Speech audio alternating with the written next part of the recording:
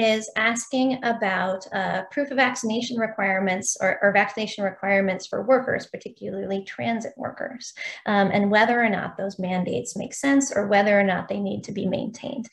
I would say those decisions are always up to individual employers at this point, and there's pros and cons to proof of vaccination requirements or vaccine mandates for workers.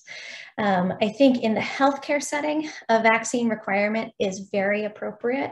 It is normal for all of us when we see a healthcare provider to assume that that healthcare provider has done everything they can to make sure that we don't leave that room sicker.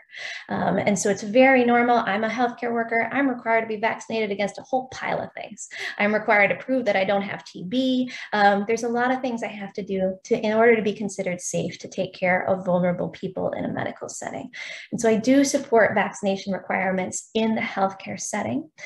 I think at this point, vaccination requirements for other industries are a little bit more of a mixed bag. Certainly, the COVID-19 vaccine does a great job of preventing severe disease, and it does reduce your likelihood of transmitting COVID-19 to others, but not as much as it did before. Back when we were in Delta, and if you were vaccinated, you couldn't get COVID and you couldn't give it to other people, I think a vaccination requirement made a lot more sense.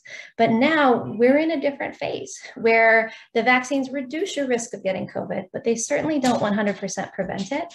And so your vaccination is much more doing work for you. It's preventing you from getting severe disease. And so I think some of the data to support mandating it for workers is starting to fall away because of the way the variants have changed and because of the amount of breakthrough infection we're seeing. It's still a really good idea, but it's mostly the biggest thing it's doing is preventing you from getting severe disease at this point.